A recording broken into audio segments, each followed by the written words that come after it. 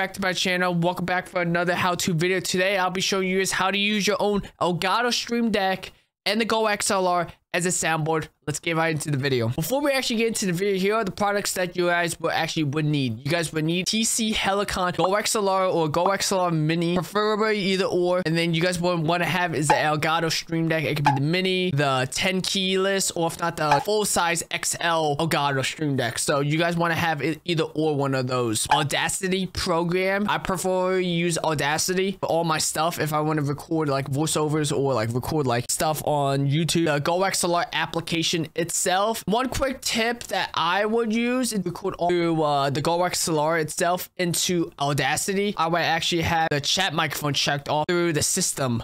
So this will actually pick up every type of sound that you guys will actually hear or play back through your microphone. Let's say, for example, once you guys have all this stuff checked out, plus the samples stuff, here is Audacity. Audacity is right here. We're going to hit the record button.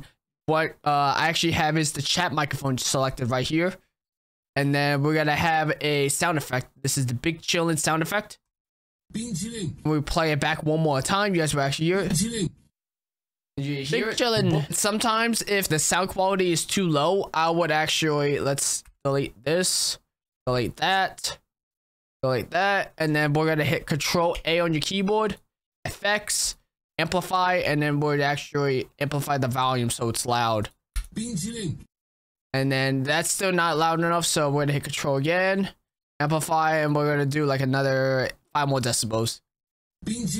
I feel like that is good, and then we're gonna export either or MP3 or WAV file. I usually like doing WAV, and then you guys would save it in towards your Go XLR, samples, sound effects. You guys can organize it depending on whatever you guys want to do. So once you guys are done that, go into the Elgato Stream Deck application. I forgot to talk about it. You guys would actually need the Elgato Stream Deck as well. So how I actually have this set up, I actually have in my output settings, I would actually check mark the samples. The only reason why I actually have the systems check marked is if I want to record something for Audacity, for all my sound effects, soundboard stuff. But normally, this is my default. This is anything you guys will actually hear. This is in general. This is what you guys actually would actually see in my own things. I have check mark, line in selected, and then samples. Samples is the #1 key you guys will actually have. So the sample stuff will play back into your own microphone. Make sure you guys have the output selected to samples, so that will actually output it towards your microphone. And then how I do it, I actually have all my soundboards. Let me pull open the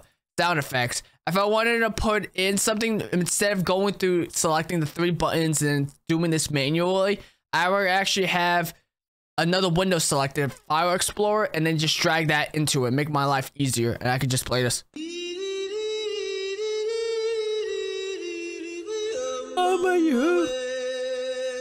So that's actually how I actually have this set up. And then depending on the sound effect, if the soundboard's too low, I would increase the volume soundboard itself. There's a whole bunch of stuff you guys actually do with comments. Hope you guys enjoy the video of this how-to video. There you guys have it. Hope you guys enjoy the video. Leave a like, subscribe if you guys are new. This how-to video was a little bit all over the place, but you know, we combined it into one thing. Let me know down in the comments what you guys enjoyed about this. With that being said, I'll see you guys next video. Peace out. Have a great rest of your day. Take care.